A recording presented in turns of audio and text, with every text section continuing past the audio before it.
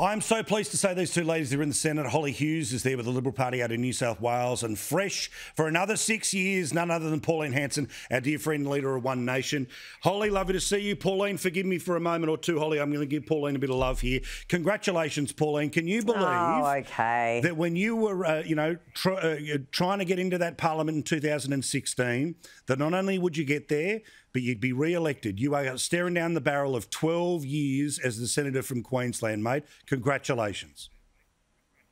Thanks very much, Paul. I'd just like to say to all the people in Queensland who voted for me, thank you very, very much. And even those people who gave me the preferences, because that's what's got me over the line.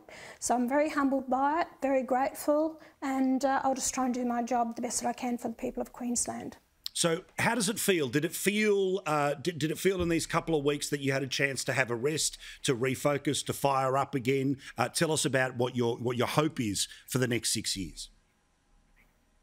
Well, Paul, I gave the people of Australia a promise that I would carry through on having an inquiry into the way the COVID's been handled, and I will put that before the floor of Parliament. I think we need a joint select committee hearing on the way the COVID's been handled, the impact it's had on our country, and the way it's been, dealt with by the health professionals and the impact it's had on the people and their jobs. So I'd like to do that.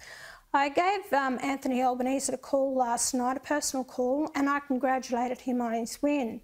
And I've raised a couple of things with him, and something I've been fighting with the Libs for the last 5 years is about this gas off the northwest shelf. We export about $54 billion.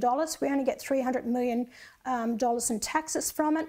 Qatar, they export less than us and bring in $26 billion a year in taxes. Wow. We have to do something about that, and we need a domestic gas supply given from Commonwealth waters. So these are things that I spoke to him about. Family law I want to follow up, and also I will put my dairy bill back on the floor of Parliament, that it went down by 1 vote because the Liberals and the Nationals didn't support it. I want a fair farm gate price for our dairy farmers.